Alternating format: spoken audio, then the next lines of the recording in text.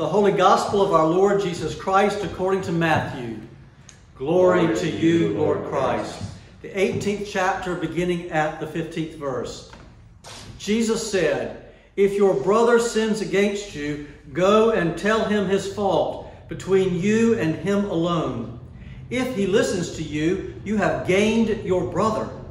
But if he does not listen, take one or two others along with you, that every word may be confirmed by the evidence of 2 or 3 witnesses.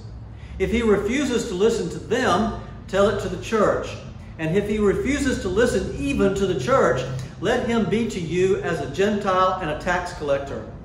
Truly I say to you, whatever you bind on earth shall be bound in heaven, and whatever you loose on earth shall be loosed in heaven.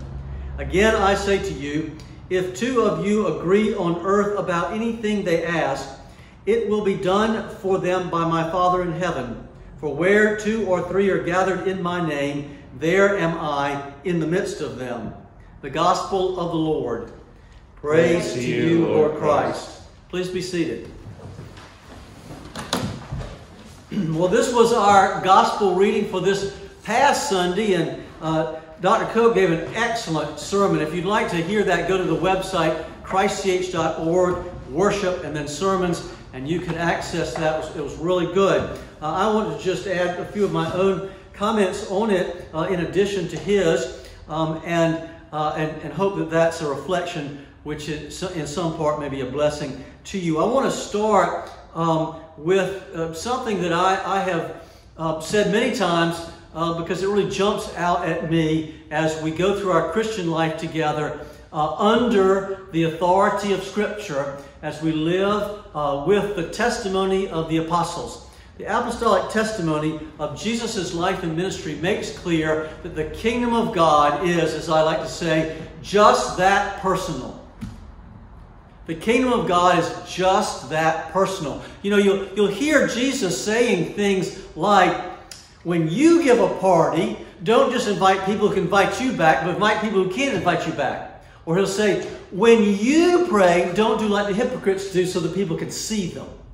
When you give alms, don't do it like hypocrites do. You see? Or he says to Peter and James and John, I will make you fishers of men. You come follow me. Again and again and again, we see how very personal the kingdom of God is. And so in this passage, this is how Jesus starts. If your brother sins against you. And what we begin to realize right off the bat is that Jesus is not giving a paper in an academic setting on a topic that is of interest to him, so he's going to write a paper about it. The church is not about ideas in case, you know, someone wanted to look it up sometime because they were bored. Instead, Jesus is about, and the life of the church is about, me and you and us and our actual lives. Jesus is looking at us and saying, I have something to say to you. Do you remember Luke chapter 7 when he goes to a Pharisee, invites him to his house and to have supper, and a woman of the city comes and starts washing his feet, and the Pharisee's thinking, if this guy was a prophet, he would know who was touching him, and boy, that's no good. And Jesus says, the guy's name is Simon, his host, he says, Simon, I have something I want to say to you. Imagine, you know, it's a whole different ball game when we think that we're just at the back of the crowd listening as much as we want to listen, but we can leave whenever we want to leave, and it's not personal. The difference between that and having the Lord Jesus Christ say, Ted, I want to say something to you. I counted up the number of times that your or you is used in these 5 verses, and it's 12 times. The kingdom of God is just that personal. We are being called by Christ, each of us personally, to make an active choice to undertake forgiveness and reconciliation and amendment of life in our relationships in accord with His teaching. You see, we're not given the option by God of saying, well, I know that the work of forgiveness and repentance and reconciliation and amendment of life are things that are on the Christian list, on the Christian menu. But I'm going to pick and choose from that and the other options as I might see fit. No, He's saying you are to undertake the work of reconciliation in your relationships.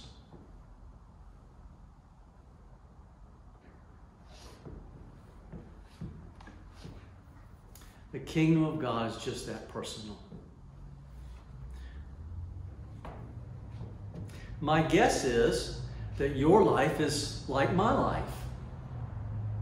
There are people in your life, there are relationships in your life that are unreconciled to some degree or another.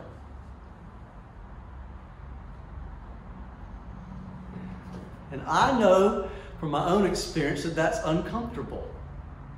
And that the temptation is to simply nurture the hurt in one's mind. You know, it's nice to have boogeymen, the bad guys. It's nice to have bad guys to sort of go to in your mind. And the temptation is to just to let that be, because it's hard work. But Jesus is calling us to that because it's the central work of His ministry on earth. You know, 2 Corinthians 5. In Christ, God was reconciling the world to Himself and giving us the ministry of reconciliation. That's the ministry He's given us. The kingdom is just that personal. It's not just an idea, but what you and I are called to do. And secondly, I would say to you today that that he talks about it to us in a way which makes clear that it's going to take some perseverance to do. It's going to take some time and some effort. We have a process that assumes that maybe many steps. First, go to Him privately or her. Try to work it out together. Then you might have to take along a couple of people to support you in it. Bring some people in who can verify, who can help you hold each other accountable, who can verify the truth, who can be mediators and friends and guides. And then you may have to go to the church, and then you may have to, He envisions a multi-stage process, perseverance. What He's saying is that forgiveness and reconciliation and amendment of life of whoever was doing the sinning in the relationship is worth the effort. It's worth the effort. So be prepared for the effort.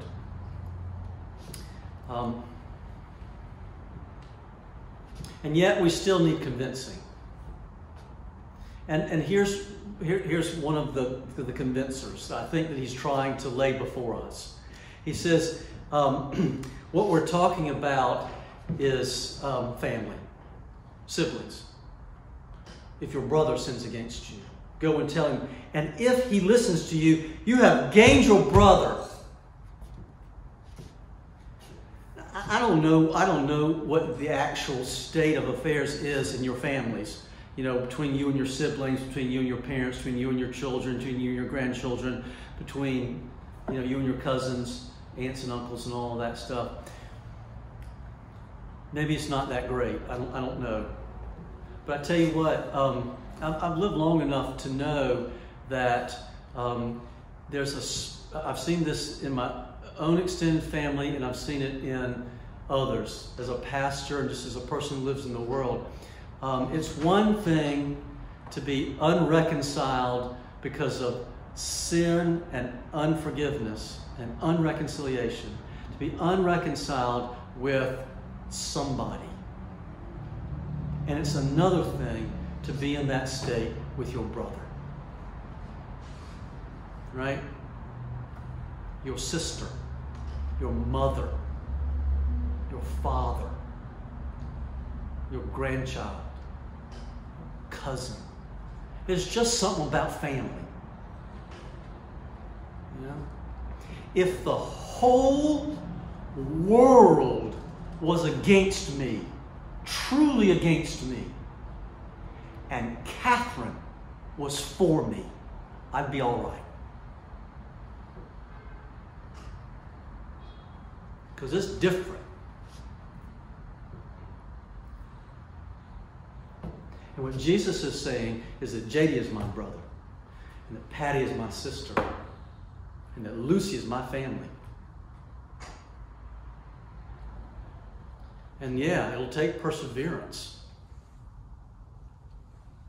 But he calls us personally to it because he believes and he means for us to be family. And finally, I would say that part of the responsibility of it, the work of forgiving and amending our lives when we need to because we've sinned and that's why we had to forgive. Part of the responsibility of it, but also part of the promise of it, is that what happens here is part and parcel of the promise and gift and grace of eternal life. You know, he says at the end of this passage, "Truly I say to you, whatever you bind on earth shall be bound in heaven, and whatever you loose on earth shall be loosed in heaven. And again I say to you, if two of you agree on earth about anything they ask, it will be done for them by my Father in heaven." There's a sense that that God has decided that what happens, he honors us, and he honors the life of the world by saying what happens there matters. It doesn't just not matter. It says your life matters. Your decisions matter.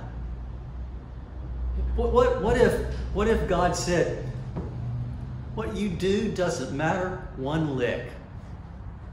That'd be kind of depressing, sort of despairing, that nothing that I did mattered at all. Yeah, but it didn't matter. He said, what you do about all of this matters in terms of eternity. That if you were able to forgive someone, if you were able to let them forgive you, if y'all were able to reconcile with one another, that would make a difference to our Father who is in heaven, who grants eternal life. The promise is that when we try to do this hard work now, we are beginning to become the people of heaven. Kingdom people. Kingdom people don't just sit at the back and say, well, I know all that stuff's on the menu, but I'm not picking and choosing any of it right now. Kingdom people say, I heard the call of Christ. My Lord Jesus looked me in the eye and said, forgive as you have been forgiven. Seek reconciliation as I have reconciled you to our Father. Kingdom people. What happens on earth is related to heaven. What is promised in heaven begins to work itself out on earth. Well, that's a lot, isn't it? May God grant us His Holy Spirit and His own presence in our lives, that leading us and guiding us, protecting us, empowering us, forgiving us when we stumble along this way. We may indeed walk the path of reconciliation with our brothers and sisters, even now, even us. In Jesus' name, amen. Amen.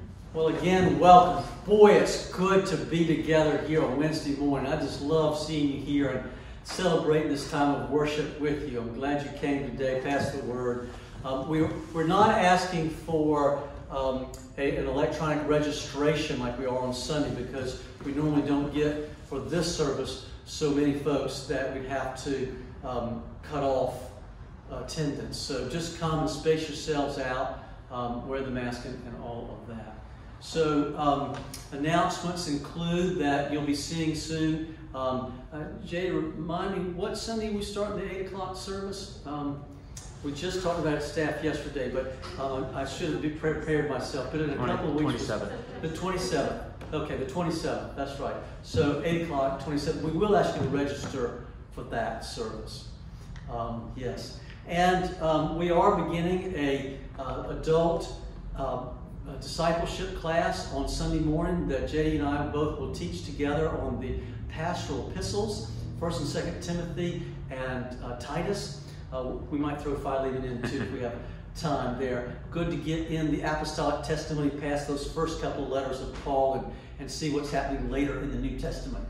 So I encourage you to look for information about that. We'll be starting that on the 27th. Yes, the 27th. So rolling things out. And we hope to start a class on Wednesday night, just a class, no meal, on October 7th. But we'll confirm that with you as we get closer to that and see how everything's going. So we're going to do as much as we can. We're not going to worry about what we can't do, and we're going to do it safely. So as you're able to come, I hope you will come. And when you do come, I hope you'll join in to how we're doing things safely. Ascribe to the Lord the honor due his name, bring offerings, and come into his courts.